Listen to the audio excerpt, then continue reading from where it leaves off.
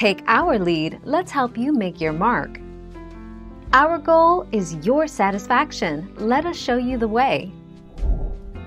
Queen Hatshepsut, a prolific builder who was a regent for her stepson, Thutmose III, was almost obliterated from history after he ascended the throne in the 15th century BC. Thutmose, and then his son Amenhotep II, systematically removed her image from monuments, reliefs, statues, cartouches and the official list of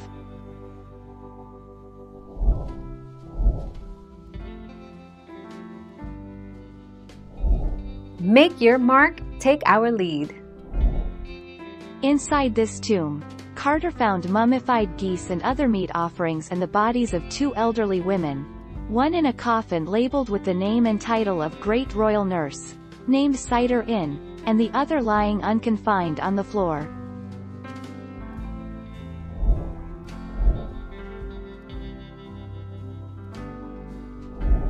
Make your mark, take our lead. Ancient Egyptian politics severely restricted the lives of royal women. Pharaohs restricted the marriages of their daughters. Royal princesses were not allowed to marry below their rank, and they were only allowed to marry princes and kings. He later married two other daughters, Nebatawi and Henutawi.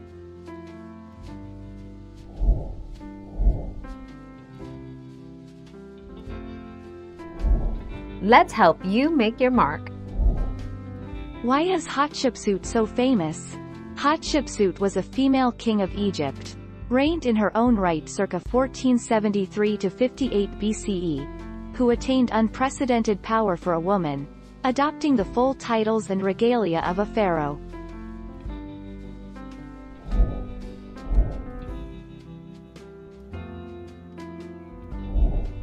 Take our lead.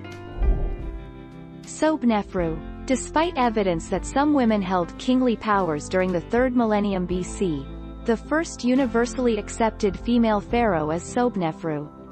Daughter of Amenemhat III, who she succeeded in c. 1789 BC to rule for approximately 4 years, Sobnefru appeared on official king lists for centuries after her death.